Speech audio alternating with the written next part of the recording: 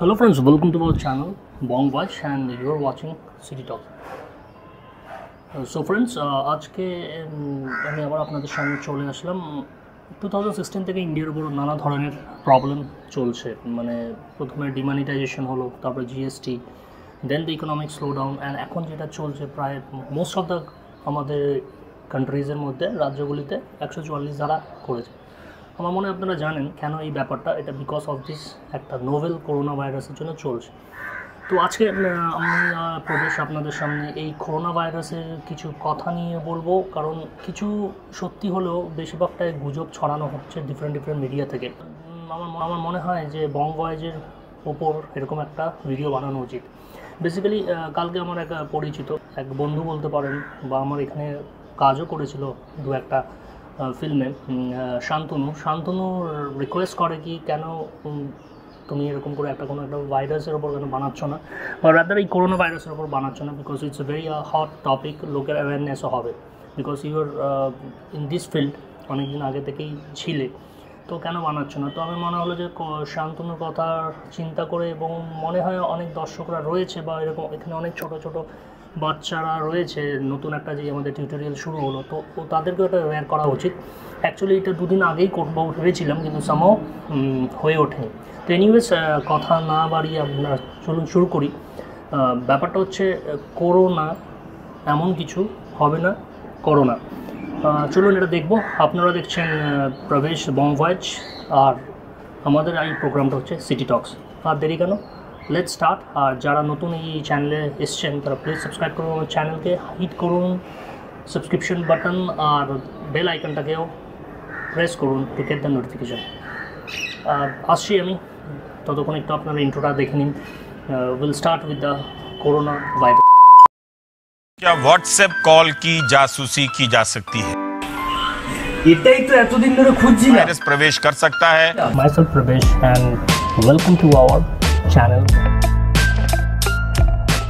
Article by article আমাদের আলোচনা চলছে, আর এই আলোচনার মনে হয় ভালোই হবে।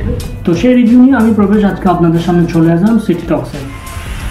মনে হয় ভালোই হবে, সেটা হচ্ছে চ্যানেলটিকে সাবস্ক্রাইব করতে হবে।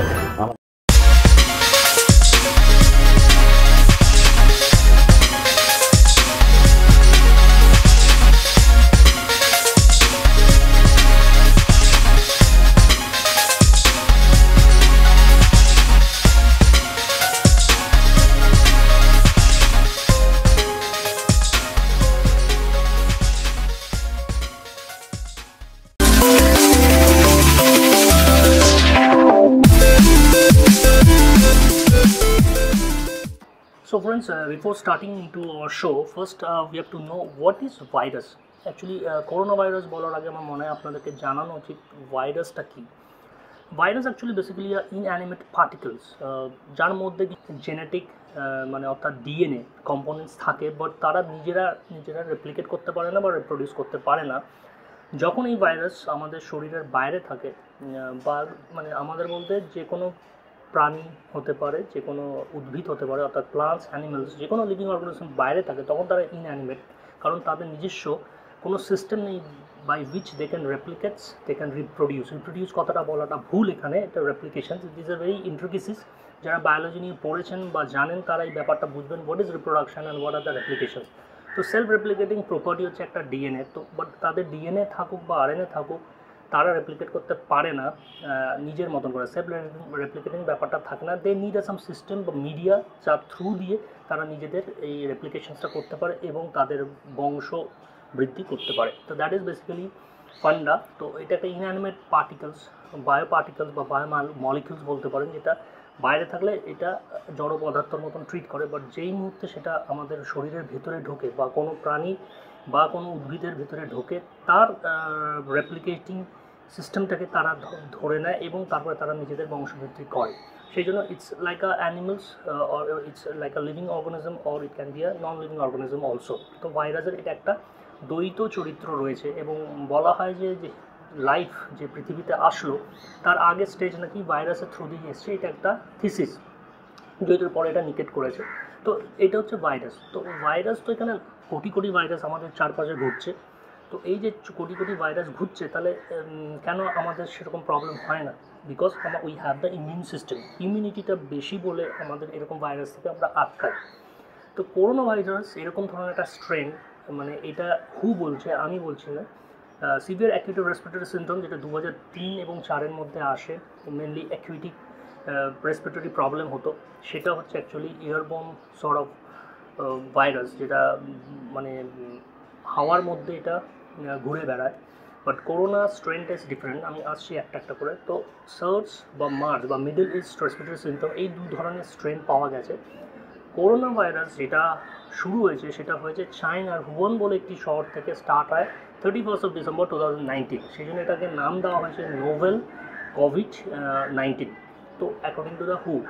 তো এর ট্রান্সমিশনটা কি সেটা আগে বলি, তাহলে আরও ক্লিয়ার হবে।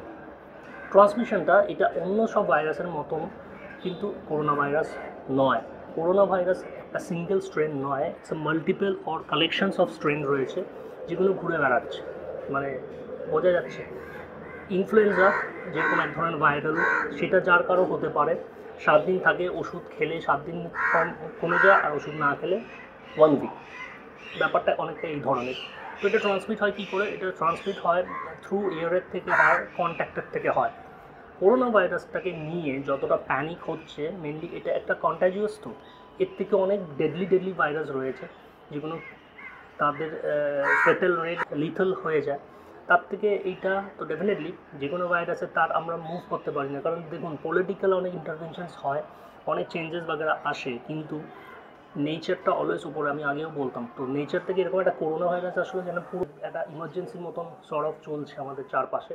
কিছুটা তো আমার মনে হয় ম্যানমেড কিনা জানি না, বাট আমার মনে হয় এটা ওপিনিয়ন কি এটা হয়তো তৈরি করা হচ্ছে। এনিওয়েজ, আপনারা দেখতে থাকুন, আমি আরও ডিটেলস কিছু ইনফরমেশান বলছি। তো ওয়ান শহর থেকে এই ফার্স্ট এইটাকে আইডেন্টিফাই করা হয়, এর আগে হয়নি। মেনলি কী হয়, এটা বেসিক্যালি রেসপিরেটরি সিমটম, ফ্লুতে যেরকম সিমটমসগুলো হয় সেই ধরনের হয়, বা আমাদের কমন কোল্ড বা কাফের মধ্যেও যে জিনিসটা হয় সেটা। তো এইভাবে করে ট্রান্সমিট করে। এবার আমি বলে দিই, করোনা ভাইরাস যেটা রয়েছে সেটা একটু হেভি, মানে অর্থাৎ একটু ভারী। এটা ওই এয়ারের মধ্যে ঘোরে না, মানে কোথাও থেকে মুভ করে এসে সেটা পড়ে যাবে, বিকজ এটা একটা ভারী বা একটু জাস্ট সার্টসের মতন নয়, ঠিক? তো এবার ব্যাপার হচ্ছে, যদি এটা পড়ে গিয়ে থাকে, সেটা কোথায় পড়তে পারে? এটা মাটিতে পড়তে পারে, বা কারো গায়ের মধ্যে পড়লো, বা কোনো জামা কাপড়ে পড়লো। এটা যদি মাটিতে পড়ে, এইটা 3-4 দিনের মধ্যেই নষ্ট হয়ে যায়। যদি জামার মধ্যে পড়ে 2 দিনের মধ্যে। যদি শরীরের সঙ্গে এটা উড়ে এসে কোনো জায়গা থেকে পড়ে, তাহলে এটা 2 দিনের মধ্যে থাকতে পারে, আর 72 ঘন্টা 48 থেকে 72 ঘন্টার মধ্যে থাকতে পারে। তো আমাদের করণীয় কি? এটাকে আটকানোর জন্য বেশি করে মুখ ধুয়ে নেওয়া, হাত সাবান দিয়ে ধোয়া, স্যানিটাইজার আপনারা ইউজ করতে পারেন যদি বাইরে যান। সেগুলো আপনারা নানা ধরনের মিডিয়াতে দেখছেন, কিন্তু এইটা মিডিয়া এই প্রচারটা করতে গিয়ে এতটা ওভার এমফাসাইজড হচ্ছে না। প্রবলেমটা কি হচ্ছে, মাস্ক যেগুলো, এই মাস্কটা পরে আপনি কী করে ভাইরাসকে আটকাবেন? এটা কি ভেবেছেন?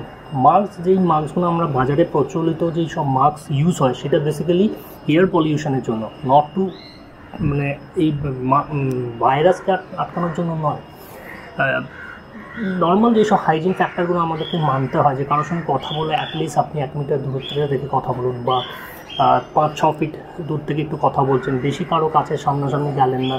হাঁচি কেউ যদি দেয় বা স্নিজিং হচ্ছে, তো তাকে মুখ ঢেকে হাঁচি দিতে হয়। বাইরে থেকে আসার পর আমার মনে হয় হাত পা ধুয়ে বাড়িতে আসা, প্রপার ওয়েতে ক্লিন অ্যান্ড হাইজিন ফ্যাক্টরগুলোকে মেনটেন করা, this is very common thing, যেগুলো সবসময় যে কোনো রোগকে প্রতিরোধ করার জন্য এটা একটা উপায়, যেটা হু অনেক দিন আগেই বলে দিয়েছে, সেগুলোকে মেনটেন করা উচিত। করোনা ভাইরাস নিয়ে যেরকম করে প্যানিকটা হচ্ছে, তো বলছে এপিডেমিক হতে পারে, প্যান্ডেমিক হতে পারে। হ্যাঁ, তার কারণ বিকজ ইজ কন্টাজিয়াস, এটা ভেরি মাচ কন্টাজিয়াস। যতটা দূরে রেখে থাকা যায় এরকম আগেও হয়েছে। আরেকটা যেটা আমি খুব ইন্টারেস্টিং কালকে লাগলো, কোনো একটা নিউজ চ্যানেলে বলছে নাকি এসিতে থাকতে পারে, যেখানে ভাইরাসটা 32 আর 33 ডিগ্রি সেলসিয়াসের মধ্যে থাকলে ওই ভাইরাসটা থাকেই না, অর্থাৎ তার একটা থার্মোফোবিক বলা যেতে পারে, মানে অর্থাৎ গরম থাকলে গরমের মধ্যে সেটা নষ্ট হয়ে যায়। তো সেই ক্ষেত্রে এসি চালালে এটাকে তো আরও মানে ইনকিউবেট হতে পারে, এটা বেড়ে যেতে পারে। আমার মনে হয় এসিতে থাকাটা I don't think is a right option for এরকম যার শরীর খারাপ হচ্ছে সে এসিতে থাকবে কেন, কারণ এটা একটা ইলনেসটা অনেক ধরনের কি রেসপিরেশনসের প্রবলেম হতে পারে বা ফিভার থাকতে পারে। এনিওয়েজ এটা আমার একটা জাস্ট একটা আপনাদেরকে শেয়ার করলাম এই ব্যাপারগুলো। মেনলি আমি হুয়ের সাইট থেকেই কিছু কিছু ইনফরমেশন শেয়ার করলাম। আপনারা নিজেরা হুয়ের সাইট গিয়ে চেক করতে পারেন এইসব ব্যাপারদের, আর গুজবে কান না দিয়ে নিজে হাইজিন ফ্যাক্টরটা মেনটেন করাটাই বেটার। এই ছিল, যদি ভালো লাগে জানাবেন। আর এটা শান্তনু আমাকে পার্সোনালি রিকোয়েস্ট করে এই ধরনের একটা ভিডিও বানানোর জন্য। তো আমি আশা করি আপনাদেরকে জানাতে পারলাম regarding the corona virus. It's really problem for our country কি এইভাবে করে আসছে। ফিয়ার যেটাকে বলা হয়, সব কিছু বন্ধ হয়ে গেছে, এক্সপোর্ট বন্ধ, ইম্পোর্ট বন্ধ। তো মাইট বি এটা অন্য কোনো কিছু আজ থাকলেও থাকতে পারে স্টোরি। যাই হোক, সকলে সুস্থ থাকুন, ভালো থাকুন, আর BongVoyageকে লাইক সাবস্ক্রাইব করুন, নিজেদের বন্ধু বান্ধবদের মধ্যে শেয়ার করুন। বাই, টেক কেয়ার অ্যান্ড শব্বা খায়। সিটি টক্সে আমার সঙ্গে থাকার জন্য আপনাদের সকলকে ধন্যবাদ।